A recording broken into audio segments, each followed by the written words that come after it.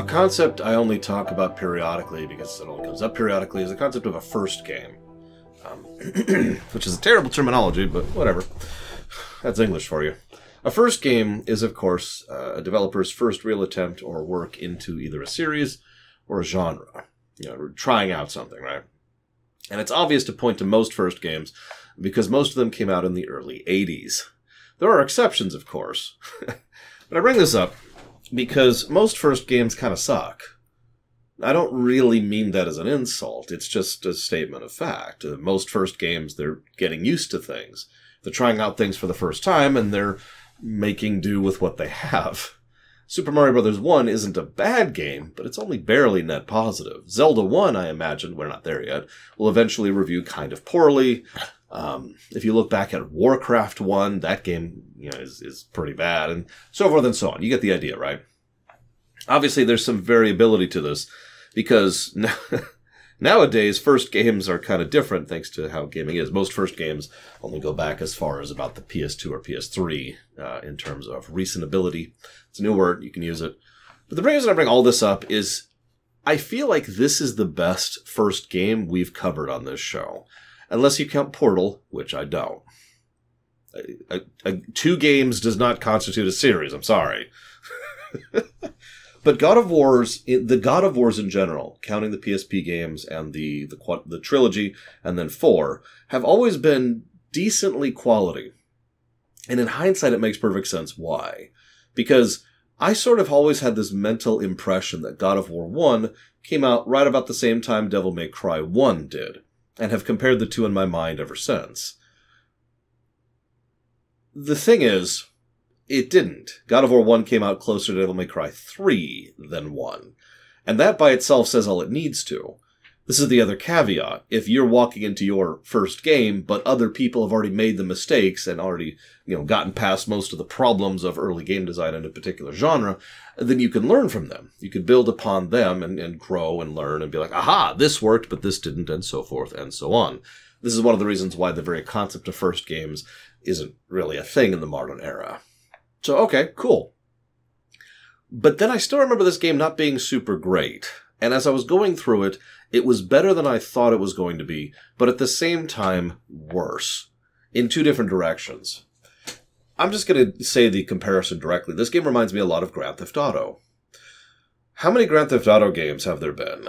I'm just going to give you a hint. It's essentially all of them, all but one of them, really, have been generally enjoyable, except there's occasional moments or missions which are just absolutely frustrating, where you're just sitting there going, oh, God, just trying to rip your teeth out because of how much it's pissing you off trying to get through a specific section.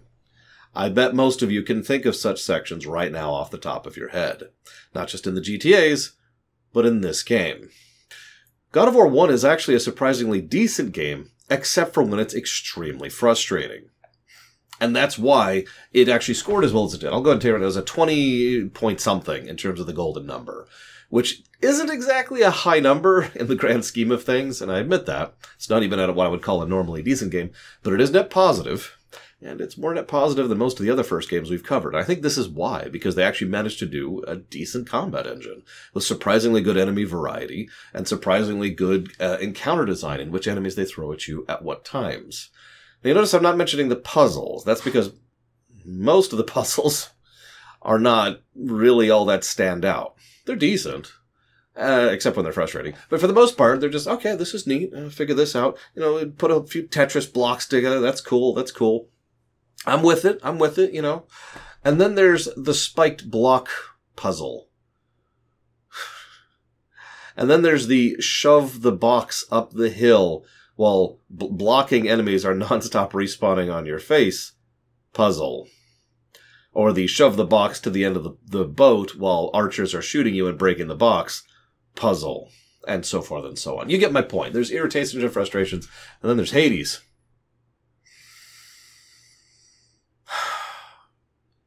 I could go through the specifics and details of some of the gameplay aspects. I do firmly consider this to be a beat-em-up, and that's something I do want to talk about. I talked about this during stream, but of course, these are stream summaries, so that's kind of the point. Beat-em-ups, let me clarify what I mean when I say beat-em-up. What my mind goes to when I think of the beat-em-up genre is, Fatal Fury, or Double Dragon, or River City Ransom. In the modern era, those are expressed in a slightly more three-dimensional format, but the core concepts remain the same in games like Devil May Cry, God of War, and Yakuza is another common modern beat-em-up. You're moving around. You've got move sets that allow you to progress through it. Enemy encounters and enemy variety, attack you in waves. Sometimes you can't progress to the right, that is to say forwards, until you beat a certain number of enemies. All this stuff is, fairly standard beat-em-up stuff, but the thing that really makes a beat-em-up is the core nature of how the player interacts with the enemies. I know that sounds stupid, so I'm going to try and explain this. We talked about this on stream as well. Beat-em-ups are designed around you being clever about how you attack them. You can't just mash attack. It will not work. This goes all the way back to the arcade era, and of course the old NES era as well. Even way, way, way back then, 40 years ago now, they had already figured out how to prevent the player from just mashing A and pushing through the fight. So we have concepts where, I actually don't know the official terms, please forgive me, but there's staggering, there's actually juggling, hyper juggling, armor, and hyper armor. That's how I'm going to call them, okay? So juggling is obvious. Wham, wham, wham. We'll use God of War 1 as an example. You're swinging the blades, shung, shung, shung, shung, shung, and the enemy's going, That's juggling, okay? Now, almost every enemy in the game has an ability to break out of juggle. This is almost always due to them being juggled X amount of times. That's their armor.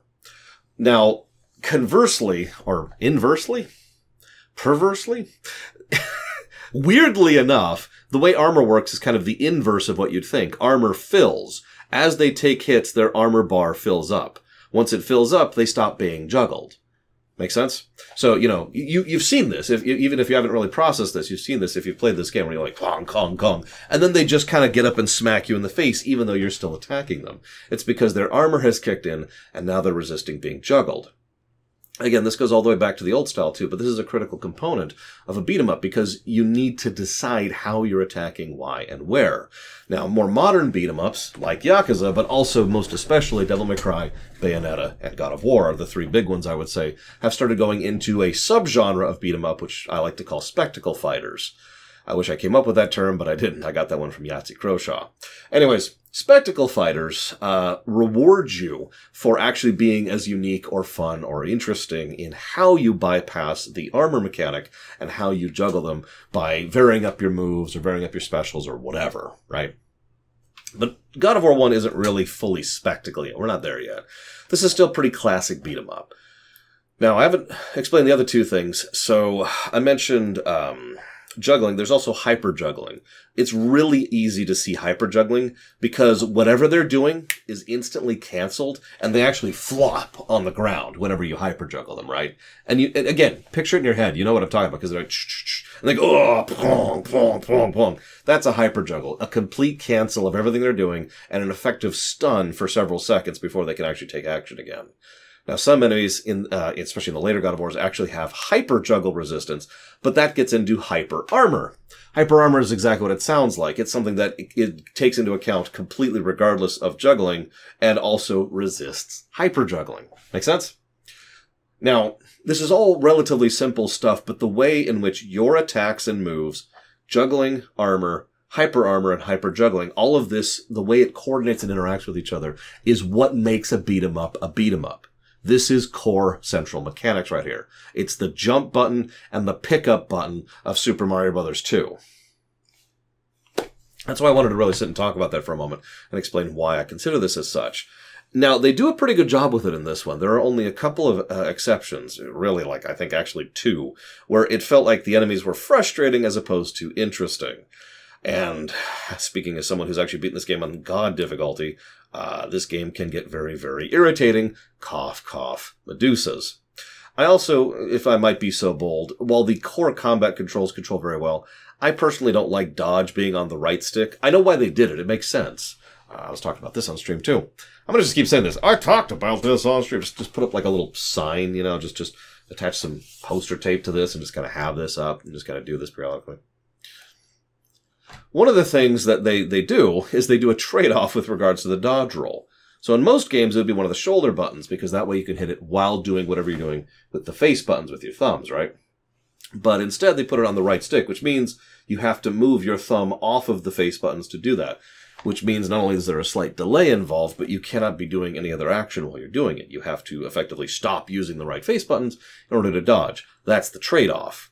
The thing you get back from that is you can dodge roll in any direction, because you can flick the stick in whatever direction you want to dodge roll in, and that actually gives you more control over it.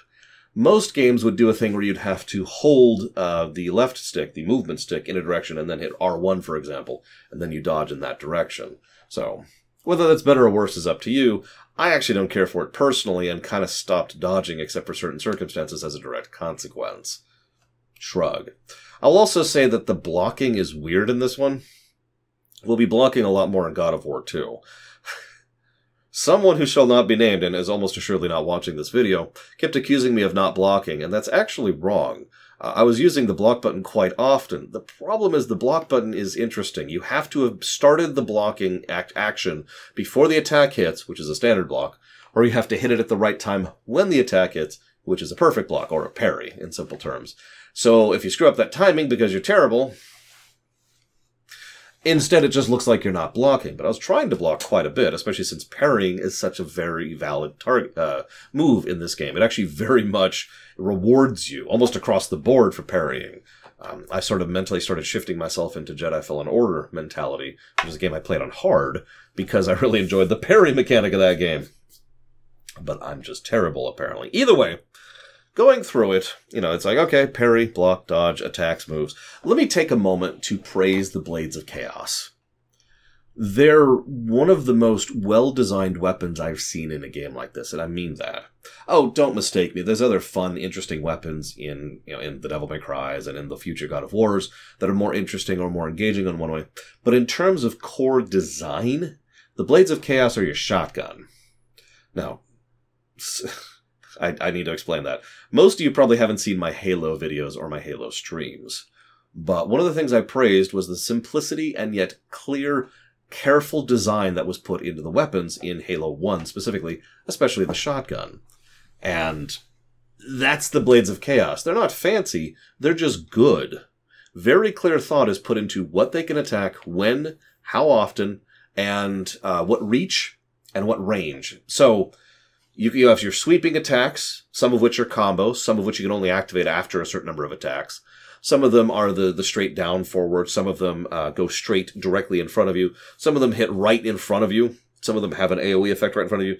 If you were to paint the terrain that you can attack with the Blades of Chaos, it's effectively a gigantic sphere that goes around you in all directions, but not with one attack.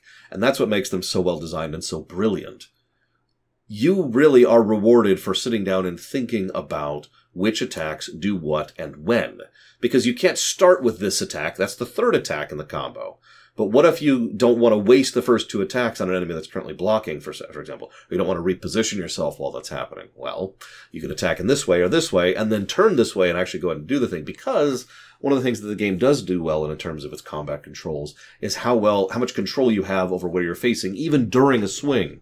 You can be winding up, and you can spin a huge amount. I think it's actually a full 90 degrees before you actually land the attack, which gives you a huge amount of reaction time, which is extremely important for a game like this, because you need to be reacting in milliseconds, not seconds, and that allows you to adjust your attacks like that, which is very helpful, very important, and also ties in neatly with how the system combos with itself.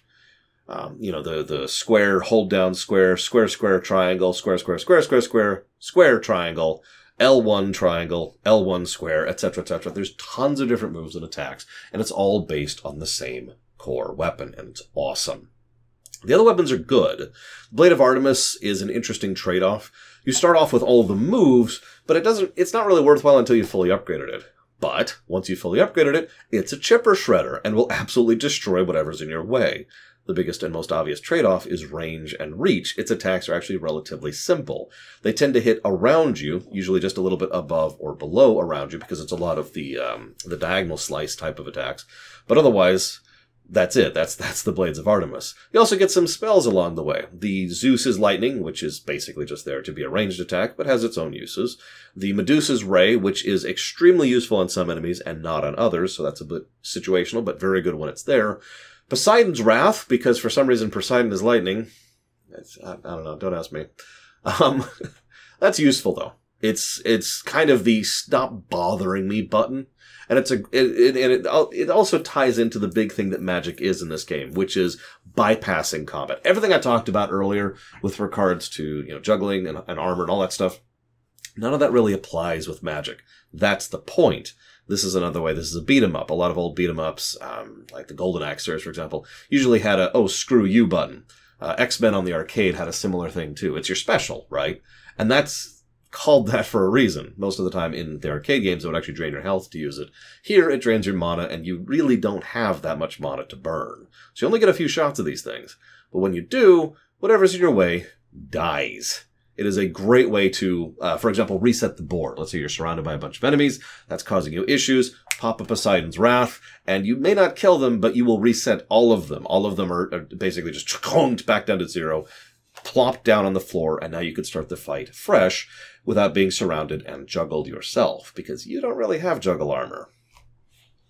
So, all sorts of cool stuff like that. But of course, the best spell is the Army of Hades, which just, it's the die button. It's the die button. Here, I'm going to summon a bunch of souls which will home in perfectly and quickly and just rapid fire attack everything in the area. And the higher you level it, the more souls they are, doing more damage to more things. That's the Street Sweeper right there. It's almost required on hard difficulty for the second phase of the final boss fight. Which is another thing that weirds me out about this game. I mentioned this is a first game. And a lot of things first games tend to be, to have in commonality with each other is what TV Tropes refers to as early installment weirdness, where it doesn't really fit with the rest of the franchise, either in terms of gameplay, story, theme, tone, or any combination thereof. And I think this one applies universally. Well, they certainly talked about wanting to do a sequel to God of War 1 and left multiple plot threads to carry up on in the future, some of which they actually did. For the most part, this game doesn't really fit with the future games in multiple key ways, especially on the gameplay axis, but especially on the story axis. But bosses is one of the big ones. How many bosses do you think are in this game? Go ahead and pause and answer if you want to. I'll give you a second. 3. There's the Hydra, there's the Minotaur, and there's Ares. That's it. How many bosses do you think are in God of War 2? 14. And that's sort of my point. This series would actually become known for its boss fights, and not until the second game came out, essentially. Again, fairly common thing, right? Mega Man 1. But I suppose it's time to talk about the story, but believe it or not, as is common for games like this, I have the least to say about the story of this game. So, spoilers, spoiler warning, as usual. I want to call it a typical Greek tragedy, but I don't know how accurate that is, and I don't want people to jump over me for definitions. So all I'll say is it's a good classical tragedy story, regardless of whether it's Greek or not. You have Kratos, who is not a good person, who we learn more about him as we go throughout the game. We don't even get the final backstory about him until, like, right before the last stage. So, right before you go to Hades. He's not a good person. He goes around, he kills people en masse, but then he made a bargain with a god. This was a terrible idea, as it always is. So, especially with the Greek deities, who are assholes. I'm going to pause for a moment to talk about that first. So, the Greek pantheon are, of course, all evil, horrible people, right? Debatable. There's some malleability in terms of interpretation there. But Ares is obviously an overtly evil. Which is funny, because I would consider him to be the second most evil deity in this game in particular, after Athena. Athena bothers me for the same reason that slimy lawyers bother me. Nothing they're doing is wrong, technically. In fact, characters like Athena are why the term technically actually exists at all. Where they're not actually lying to Kratos, they're just deceiving him. Athena never mentions why her city is under attack. Never explains why Kratos is being tasked with dealing with Ares. Dangles Ares in front of him knowing that he's got a grudge against Ares. In short, she manipulates him expertly and quietly behind the background. I mean, not that it's hard to manipulate someone like Kratos, but you get my point, right? So she's just, yeah, okay, go do this and this. Figure this out. It'll be okay. Make this happen. Do what you gotta do. Oh, and we'll totally forgive you if you do. Keeping in mind, Kratos didn't ask for forgiveness. He asked for the nightmares to stop. He asked for all this pain and horror that he has been suffering, the post-traumatic stress, if you will, to go away. So she says, yeah, no, we'll totally, we got you, no problem. And all of this is just because of a sibling spat. The fact that Ares is pissed that Zeus happens to be favoring Athena lately. But that's so in character. That's so appropriate, isn't it? Kratos is literally just another pawn on the board of the deities who are bored. Doing whatever they want to and however they want to, because who cares about the pieces? You should be honored to be a piece for us.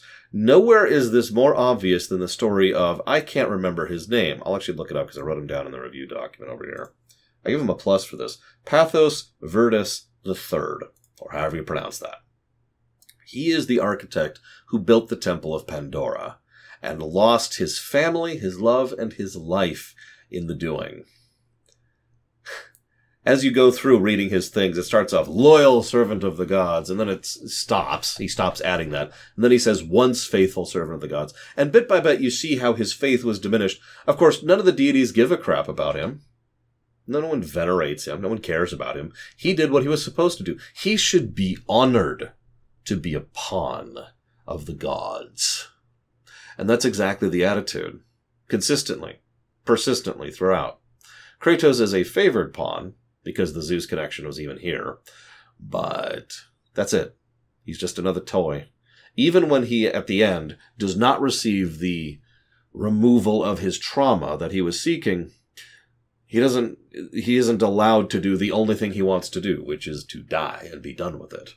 Instead, he is forced to become the new god of war, which is probably just Athena playing at power games again, especially given future entries, which I will not spoil here. Yeah. And that's the plot in a nutshell. And that's why I always said this is going to be kind of a short video. Because there's not much to talk about on the story axis, even though the story scored better than the gameplay. It's because there's less story there. So what story is there is actually pretty good, all things considered. I'm a little impressed by how well constructed it is. It has its issues, don't mistake me, especially toward the end of the game. And it fails at several aspects of presentation. You know, the voice acting isn't great, the animations aren't good, the cinematics aren't good, but the core elements, the core meat of the story is actually surprisingly interesting and engages me more than I thought it would. It absolutely puts me in the shoes of Kratos, too, because screw these guys! Can we just kill them all? Well, we'll find out the answer to that in the second game, which we will be playing later today. A game I anticipate will score substantially higher than a 20. I hope you've enjoyed as always. I'll see you next time.